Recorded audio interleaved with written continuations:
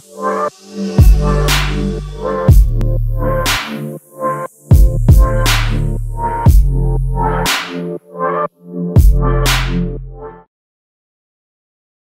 everyone, welcome back to my channel. In the first part of this series, we have already seen how to plot our data using QCustomPlot. In case if you missed it, then I've added links in the description below. In this video, we will be adding two push buttons.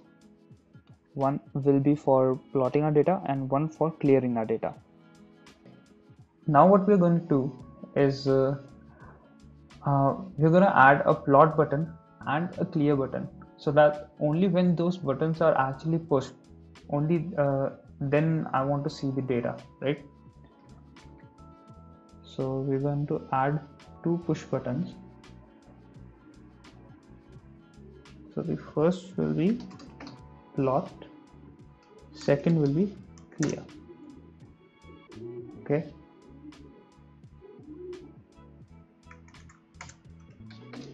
We will change their names as well.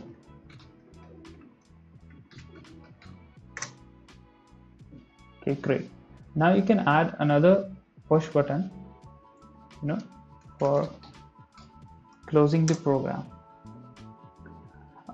In order to close it, what I generally do is add simple signal slot from the UI itself. Okay, so if you head over here, then you can edit signals and slot, right? So if I push and drag over here, we need to check show signal and slot inherit from QWidget. So once I click it, I want to close it. Okay, so that is done.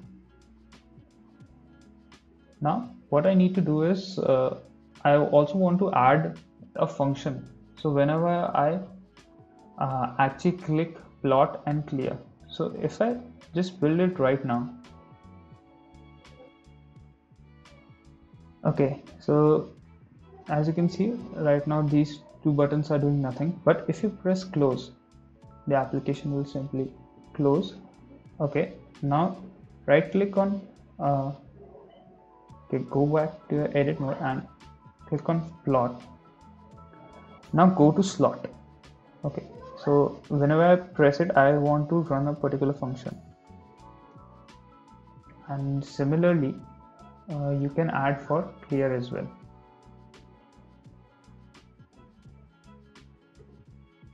Okay, great.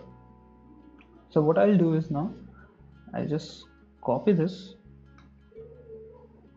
and paste it on plot function. Yeah, for clear.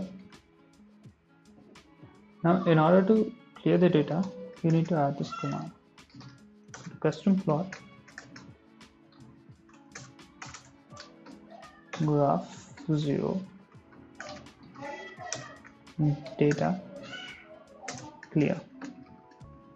Okay, so now if you run it,